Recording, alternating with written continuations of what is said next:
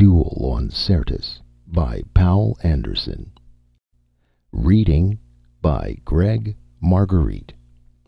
Duel on Syrtis by Poul Anderson.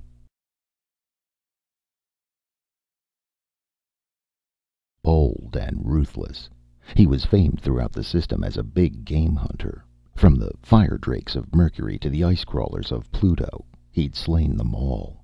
But his trophy room lacked one item, and now Riordan swore he'd bagged the forbidden game that roamed the red deserts: a Martian. The night whispered the message. Over the many miles of loneliness it was borne, carried on the wind, rustled by the half-sentient lichens and the dwarfed trees, murmured from one to another of the little creatures that huddled under crags, in caves, by shadowy dunes.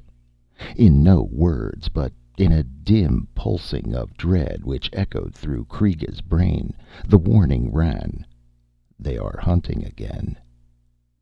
Kreega shuddered in a sudden blast of wind. The night was enormous around him, above him, from the iron bitterness of the hills to the wheeling, glittering constellations light years over his head. He reached out with his trembling perceptions, tuning himself to the brush and the wind and the small burrowing things underfoot, letting the night speak to him. Alone. Alone. There was not another Martian for 100 miles of emptiness.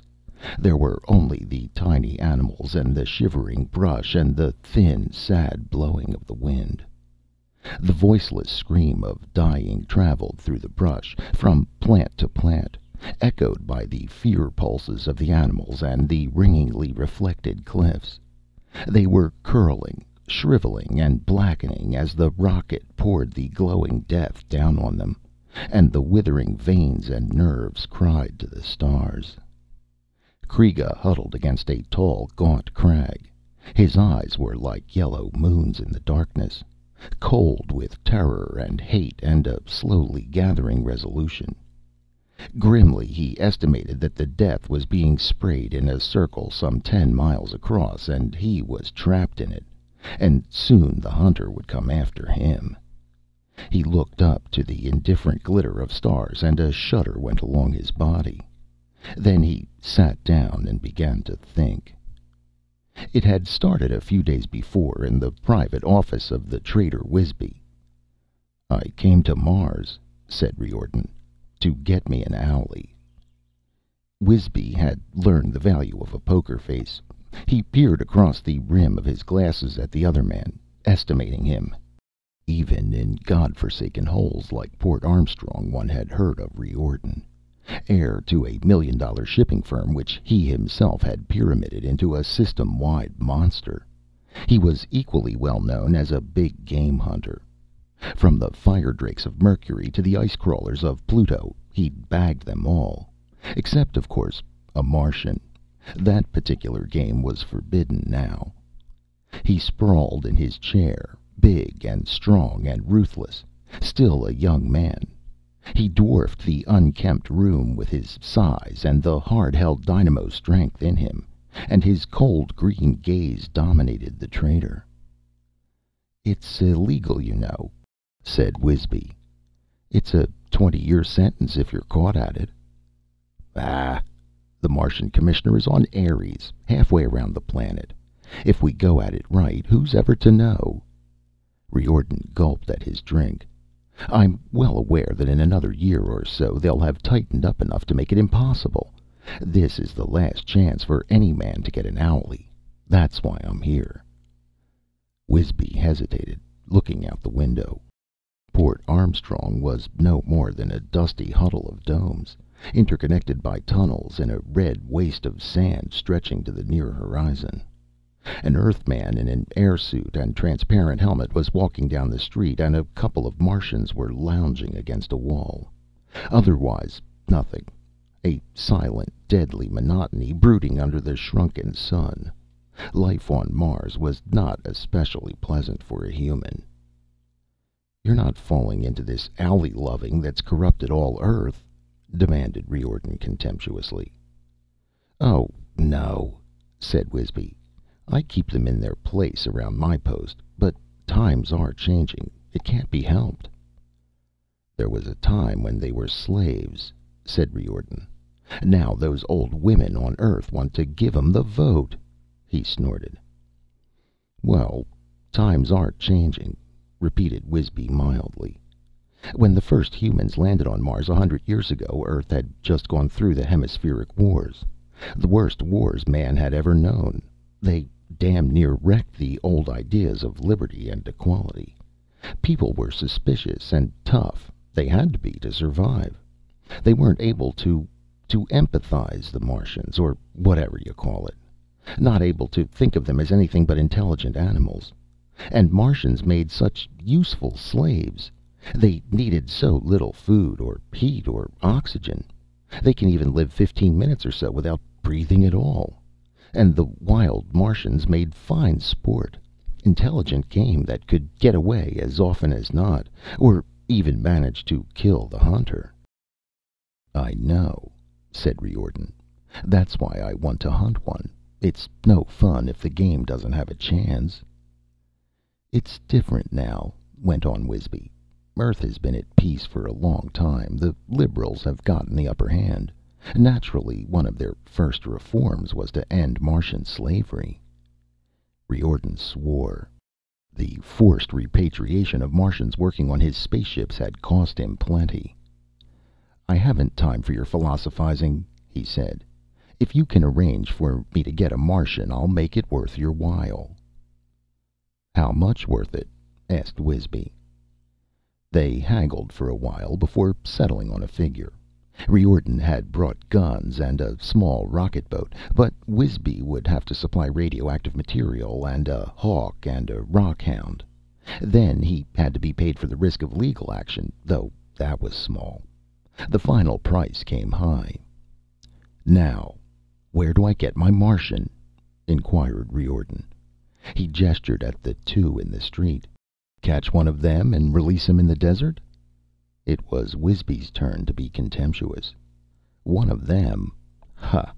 Town loungers. A city dweller from Earth would give you a better fight." The Martians didn't look impressive. They stood only some 4 feet high on skinny, claw-footed legs, and the arms ending in bony, four-fingered hands were stringy. The chests were broad and deep, but the waists were ridiculously narrow. They were viviparous, warm-blooded, and suckled their young, but gray feathers covered their hides. The round, hook-beaked heads, with huge amber eyes and tufted feather ears, showed the origin of the name Owlie. They wore only pouched belts and carried sheath knives. Even the liberals of Earth weren't ready to allow the natives modern tools and weapons. There were too many old grudges. "The Martians always were good fighters," said Riordan. "They wiped out quite a few Earth settlements in the old days." "The wild ones," agreed Wisby. "But not these. They're just stupid laborers, as dependent on our civilization as we are. You want a real old-timer, and I know where there's one to be found." He spread a map on the desk. "See? Here in the Hraffinian Hills, about 100 miles from here. These Martians live a long time, maybe 2 centuries, and this fellow Kriega has been around since the first Earthmen came. He led a lot of Martian raids in the early days, but since the general amnesty and peace, he's lived all alone up there, in one of the old ruined towers. A real old-time warrior who hates Earthmen's guts. He comes here once in a while with furs and minerals to trade, so I know a little about him." Wisby's eyes gleamed savagely. "You'll be doing us all a favor by shooting the arrogant bastard. He struts around here as if the place belonged to him, and he'll give you a run for your money." Riordan's massive dark head nodded in satisfaction. The man had a bird and a rockhound. That was bad. Without them, Kriega could lose himself in the labyrinth of caves and canyons and scrubby thickets. But the hound could follow his scent, and the bird could spot him from above. To make matters worse, the man had landed near Kriega's tower. The weapons were all there. Now he was cut off, unarmed and alone, save for what feeble help the desert life could give. Unless he could double back to the place somehow. But Meanwhile, he had to survive. He sat in a cave, looking down past a tortured wilderness of sand and bush and wind-carved rock, miles in the thin, clear air to the glitter of metal where the rocket lay. The man was a tiny speck in the huge barren landscape, a lonely insect crawling under the deep blue sky. Even by day the stars glistened in the tenuous atmosphere. Weak, pallid sunlight spilled over rocks tawny and ochreous and rust red, over the low, dusty thorn bushes and the gnarled little trees and the sand that blew faintly between them. Equatorial Mars. Lonely or not, the man had a gun that could spang death clear to the horizon, and he had his beasts, and there would be a radio in the rocket boat for calling his fellows. And the glowing death ringed them in a charmed circle which Kreega could not cross without bringing a worse death on himself than the rifle would give. Or was there a worse death than that? To be shot by a monster and have his stuffed hide carried back as a trophy for fools to gape at. The old iron pride of his race rose in Kreega, hard and bitter and unrelenting. He didn't ask much of life these days. Solitude in his tower to think the long thoughts of a Martian and create the small exquisite artworks which he loved. The company of his kind at the gathering season, grave ancient ceremony and acrid merriment, and the chance to beget and rear sons. An occasional trip to the Earthling settling for the metal goods and the wine which were the only valuable things they had brought to Mars. A vague dream of raising his folk to a place where they could stand as equals before all the universe. No more. And now they would take even this from him. He rasped a curse on the human and resumed his patient work, chipping a spearhead for what puny help it could give him. The brush rustled dryly in alarm. Tiny hidden animals squeaked their terror. The desert shouted to him of the monster that strode toward his cave. But he didn't have to flee right away. Riordan sprayed the heavy metal isotope in a 10-mile circle around the old tower. He did that by night, just in case patrol craft might be snooping around. But once he had landed, he was safe. He could always claim to be peacefully exploring, hunting leapers or some such thing. The radioactive had a half-life of about 4 days, which meant that it would be unsafe to approach for some 3 weeks. 2 at the minimum. That was time enough, when the Martian was boxed in so small an area. There was no danger that he would try to cross it. The owlies had learned what radioactivity meant back when they fought the humans, and their vision, extending well into the ultraviolet, made it directly visible to them through its fluorescence. To say nothing of the wholly unhuman extra senses they had. No, Kreega would try to hide, and perhaps to fight, and eventually he'd be cornered. Still, there was no use taking chances.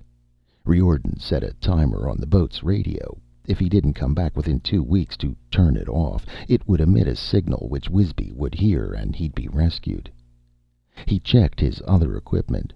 He had an air suit designed for Martian conditions, with a small pump operated by a power beam from the boat to compress the atmosphere sufficiently for him to breathe it. The same unit recovered enough water from his breath so that the weight of supplies for several days was, in Martian gravity, not too great for him to bear. He had a .45 rifle, built to shoot in Martian air, that was heavy enough for his purpose. And, of course, compass and binoculars and sleeping bag. Pretty light equipment, but he preferred a minimum anyway. For ultimate emergencies, there was the little tank of suspensine. By turning a valve, he could release it into his air system. The gas didn't exactly induce suspended animation, but it paralyzed efferent nerves and slowed the overall metabolism to a point where a man could live for weeks on 1 lungful of air. It was useful in surgery, and had saved the life of more than one interplanetary explorer whose oxygen system went awry. But Riordan didn't expect to have to use it. He certainly hoped he wouldn't.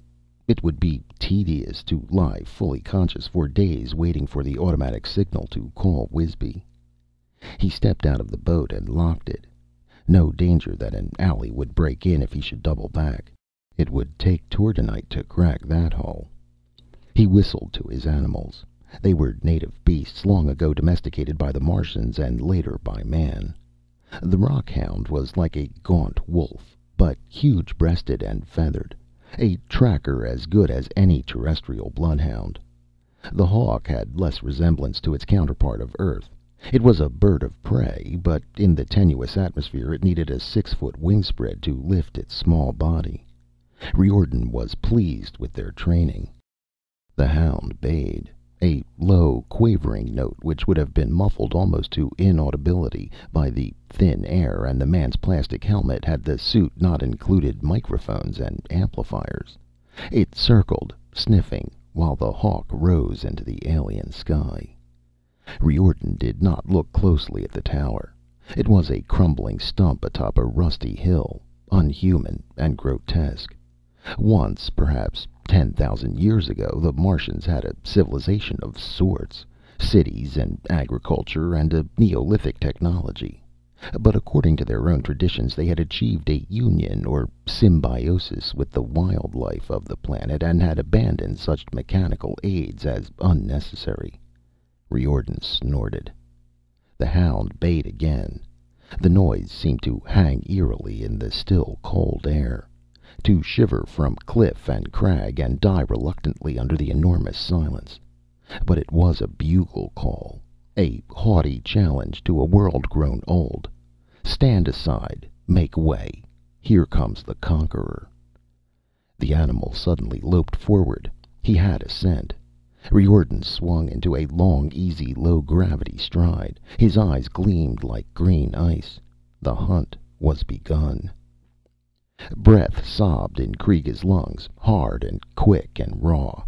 His legs felt weak and heavy, and the thudding of his heart seemed to shake his whole body. Still he ran, while the frightful clamor rose behind him and the padding of feet grew ever nearer. Leaping, twisting, bounding from crag to crag, sliding down shaly ravines and slipping through clumps of trees, Kreega fled. The hound was behind him and the hawk soaring overhead. In a day and a night they had driven him to this, running like a crazed leaper with death baying at his heels. He had not imagined a human could move so fast or with such endurance. The desert fought for him. The plants, with their queer, blind life that no Earthling would ever understand, were on his side. Their thorny branches twisted away as he darted through, and then came back to rake the flanks of the hound, slow him. But they could not stop his brutal rush. He ripped past their strengthless, clutching fingers and yammered on the trail of the Martian. The human was toiling a good mile behind, but showed no sign of tiring. Still, Kreega ran. He had to reach the cliff edge before the hunter saw him through the rifle sights. Had to. And the hound was snarling a yard behind now. Up the long slope he went. The hawk fluttered, striking at him, seeking to lay beak and talons in his head.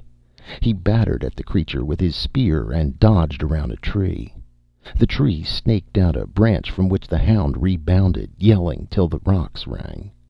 The Martian burst onto the edge of the cliff. It fell sheer to the canyon floor, 500 feet of iron-streaked rock tumbling into windy depths. Beyond, the lowering sun glared in his eyes.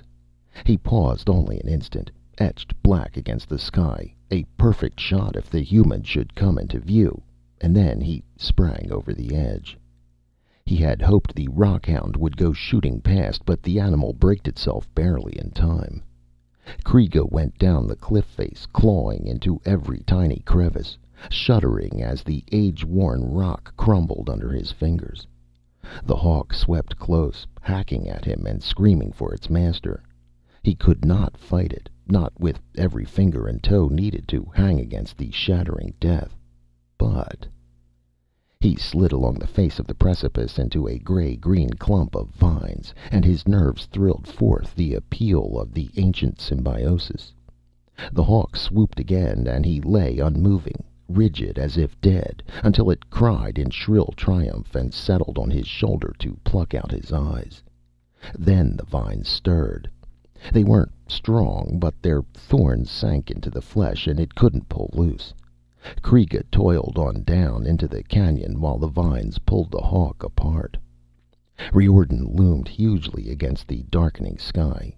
He fired once, twice, the bullets humming wickedly close, but as shadows swept up from the depths, the Martian was covered.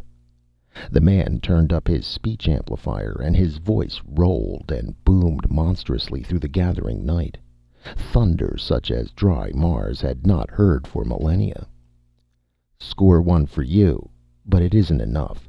I'll find you." The sun slipped below the horizon, and night came down like a falling curtain. Through the darkness, Kreega heard the man laughing. The old rocks trembled with his laughter.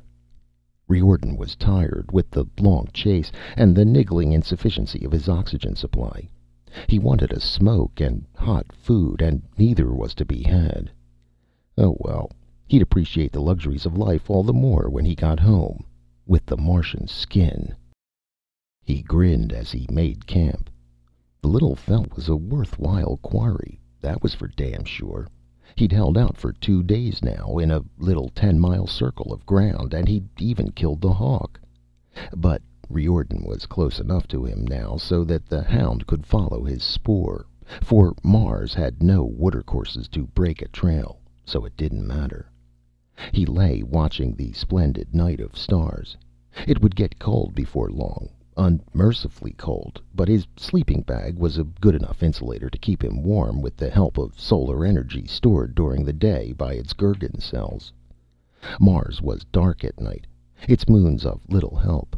Phobos a hurtling speck, Deimos merely a bright star, dark and cold and empty. The rockhound had burrowed into the loose sand nearby, but it would raise the alarm if the Martian should come sneaking near the camp. Not that that was likely. He'd have to find shelter somewhere, too, if he didn't want to freeze. The bushes and the trees and the little furtive animals whispered a word he could not hear, chattered and gossiped on the wind about the Martian who kept himself warm with work. But he didn't understand that language, which was no language. Drowsily, Riordan thought of past hunts. The big game of Earth. Lion and tiger and elephant and buffalo, and sheep on the high sun-blazing peaks of the Rockies. Rainforests of Venus and the coughing roar of a many-legged swamp monster crashing through the trees to the place where he stood waiting. Primitive throb of drums in a hot, wet night. Chant of beaters dancing around a fire. Scramble along the hell plains of Mercury with a swollen sun licking against his puny insulating suit. The grandeur and desolation of Neptune's liquid gas swamps, and the huge blind thing that screamed and blundered after him. But this was the loneliest and strangest and perhaps most dangerous hunt of all, and on that account the best. He had no malice toward the Martian. He respected the little being's courage as he respected the bravery of other animals he had fought. Whatever trophy he brought home from this chase would be well earned. The fact that his success would have to be treated discreetly didn't matter. He hunted less for the glory of it, though he had to admit he didn't mind the publicity, than for love. His ancestors had fought under one name or another. Viking, crusader, mercenary, rebel, patriot, whatever was fashionable at the moment. Struggle was in his blood, and in these degenerate days there was little to struggle against save what he hunted. Well, tomorrow. He drifted off to sleep. He woke in the short gray dawn, made a quick breakfast, and whistled his hound to heel. His nostrils dilated with excitement, a high, keen drunkenness that sang wonderfully within him. Today, maybe today.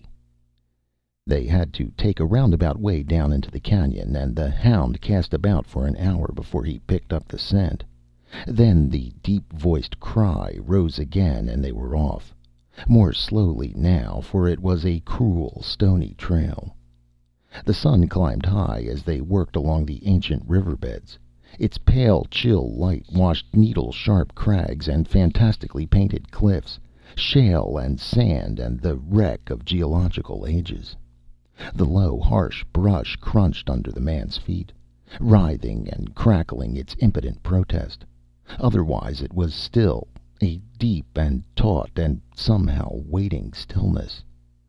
The hound shattered the quiet with an eager yelp and plunged forward, hot scent.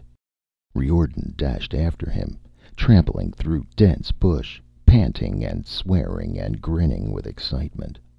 Suddenly the brush opened underfoot. With a howl of dismay, the hound slid down the sloping wall of the pit it had covered.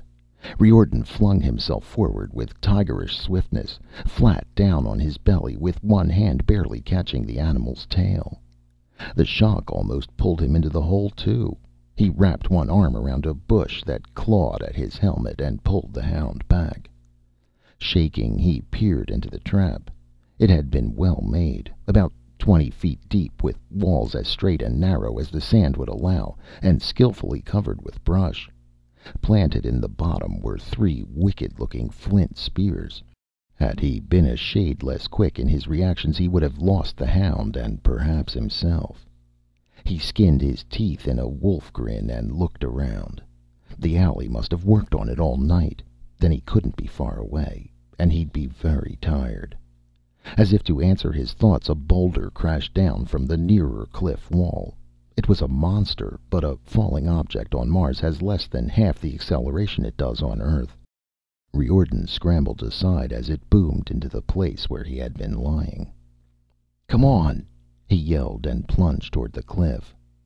For an instant a gray form loomed over the edge, hurled a spear at him. Riordan snapped a shot at it, and it vanished.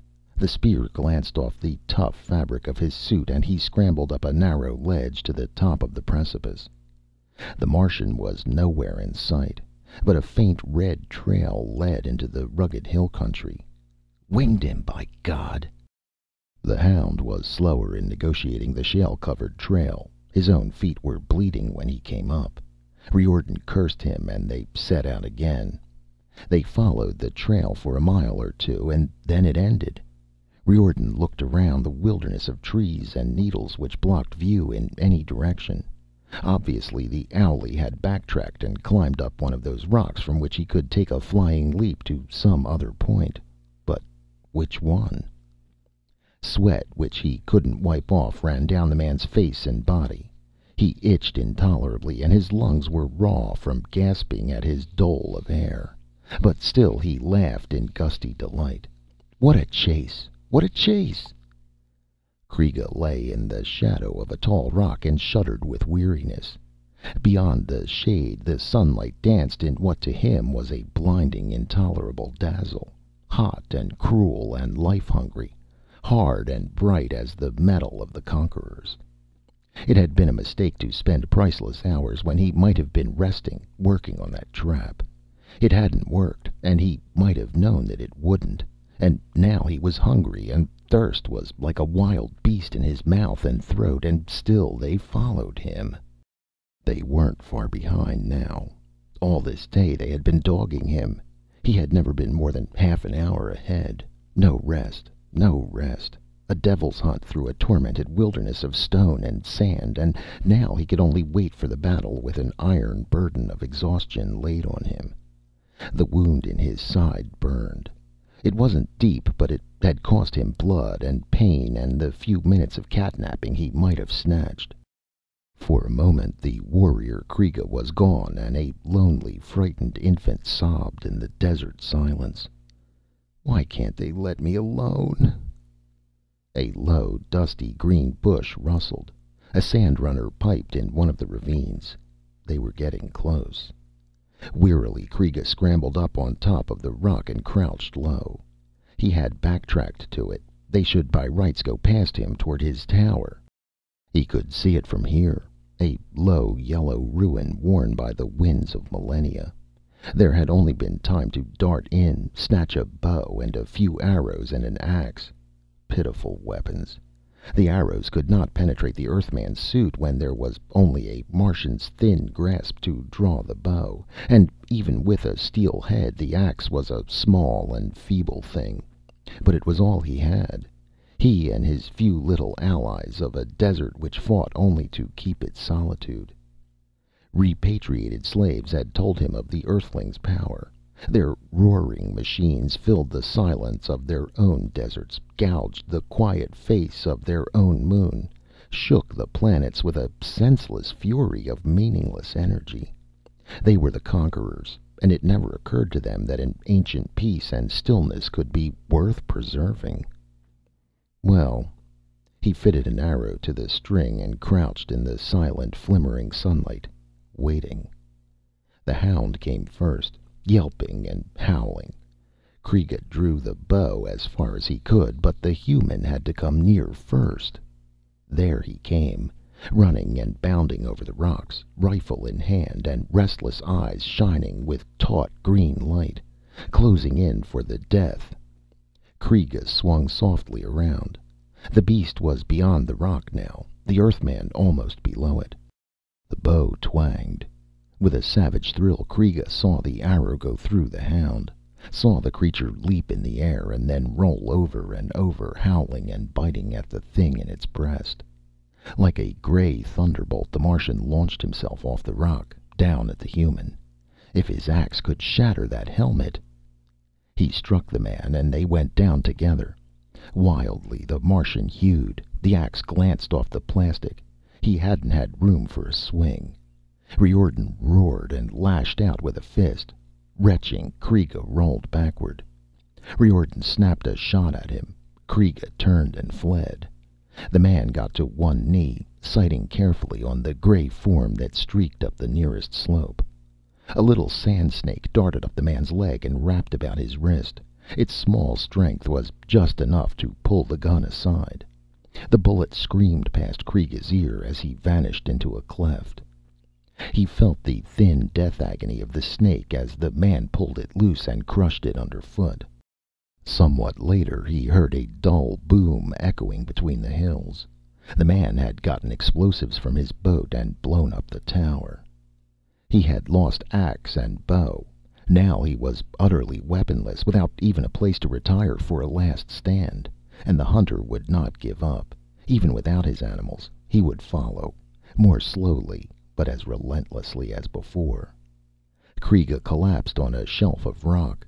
Dry sobbing racked his thin body, and the sunset wind cried with him. Presently he looked up across a red and yellow immensity to the low sun. Long shadows were creeping over the land. Peace and stillness for a brief moment before the iron cold of night closed down. Somewhere the soft trill of a sand runner echoed between low, wind-worn cliffs, and the brush began to speak, whispering back and forth in its ancient wordless tongue. The desert, the planet and its wind and sand under the high, cold stars, the clean, open land of silence and loneliness and a destiny which was not man's spoke to him. The enormous oneness of life on Mars, drawn together against the cruel environment, stirred in his blood. As the sun went down and the stars blossomed forth in awesome frosty glory, Kreega began to think again. He did not hate his persecutor, but the grimness of Mars was in him. He fought the war of all, which was old and primitive and lost in its own dreams, against the alien and the desecrator. It was as ancient and pitiless as life, that war, and each battle won or lost meant something, even if no one ever heard of it. "You do not fight alone," whispered the desert. "You fight for all Mars, and we are with you." Something moved in the darkness, a tiny, warm form running across his hand. A little feathered mouse-like thing that burrowed under the sand and lived its small fugitive life, and was glad in its own way of living. But it was a part of a world, and Mars has no pity in its voice. Still, a tenderness was within Kreega's heart, and he whispered gently in the language that was not a language. "You will do this for us? You will do it, little brother?" Riordan was too tired to sleep well. He had lain awake for a long time, thinking, and that is not good for a man alone in the Martian hills. So now the rockhound was dead too. It didn't matter. The owlie wouldn't escape. But somehow the incident brought home to him the immensity and the age and loneliness of the desert. It whispered to him. The brush rustled and something wailed in darkness, and the wind blew with a wild, mournful sound over faintly starlit cliffs. And it was as if they all somehow had voice, as if the whole world muttered and threatened him in the night. Dimly he wondered if man would ever subdue Mars, if the human race had not finally run across something bigger than itself. But that was nonsense. Mars was old and worn out and barren, dreaming itself into slow death. The tramp of human feet, shouts of men, and roar of sky-storming rockets were waking it, but to a new destiny, to man's. When Ares lifted its hard spires above the hills of Syrtis, where then were the ancient gods of Mars? It was cold, and the cold deepened as the night wore on. The stars were fire and ice, glittering diamonds in the deep crystal dark. Now and then he could hear a faint snapping borne through the earth as rock or tree split open. The wind laid itself to rest. Sound froze to death. There was only the hard, clear starlight falling through space to shatter on the ground. Once something stirred. He woke from a restless sleep and saw a small thing skittering toward him. He groped for the rifle beside his sleeping bag, then laughed harshly. It was only a sand mouse, but it proved that a Martian had no chance of sneaking up on him while he rested. He didn't laugh again. The sound had echoed too hollowly in his helmet. With the clear, bitter dawn, he was up. He wanted to get the hunt over with. He was dirty and unshaven inside the unit, sick of iron rations pushed through the airlock, stiff and sore with exertion. Lacking the hound, which he had to shoot, tracking would be slow, but he didn't want to go back to Port Armstrong for another. No, he'll take that Martian. He'd have the devil's skin soon. Breakfast and a little moving made him feel better. He looked with a practiced eye for the Martian's trail. There was sand and brush over everything. Even the rocks had a thin coating of their own erosion. The owlie couldn't cover his tracks perfectly. If he tried, it would slow him too much. Riordan fell into a steady jog.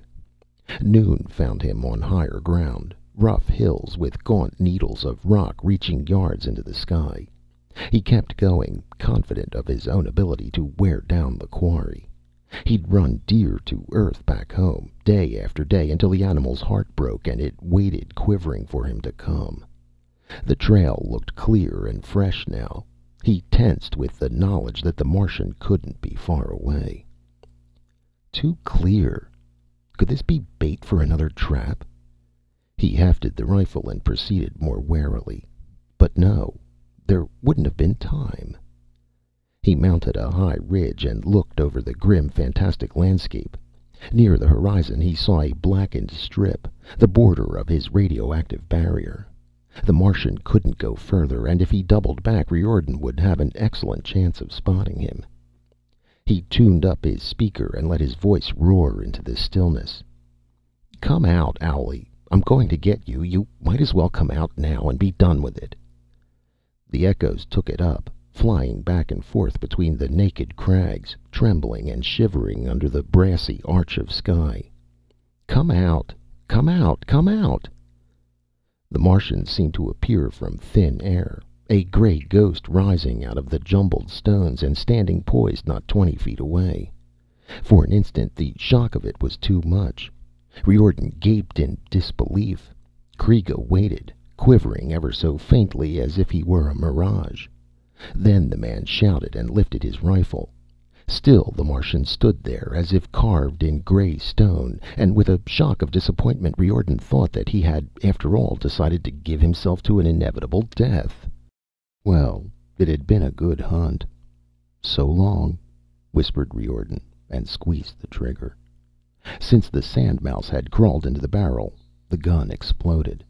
Riordan heard the roar and saw the barrel peel open like a rotten banana.